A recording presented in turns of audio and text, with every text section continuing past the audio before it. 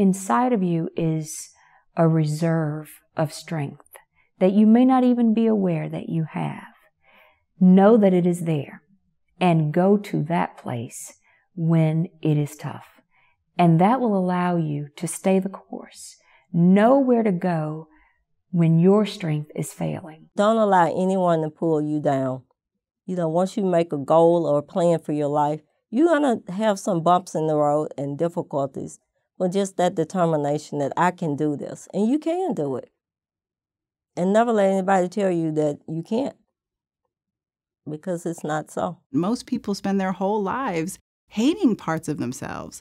And if you can love yourself completely, you're so far ahead of the game. And then you really can do anything because it frees you from fear, it frees you from doubt, it frees you from so many things.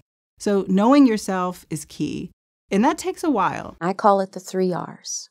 And it's not reading, writing, and arithmetic.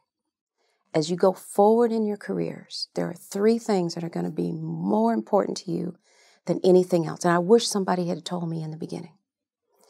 It's relationships, it's your reputation, and it's results. And also know that there's going to be folks who don't really want you to exercise your own power.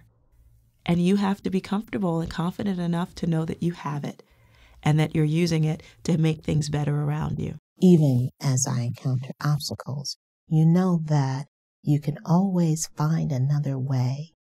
You keep knocking on the doors, and in not being able to find the right door, you can make your own doors. To know that is really wonderful.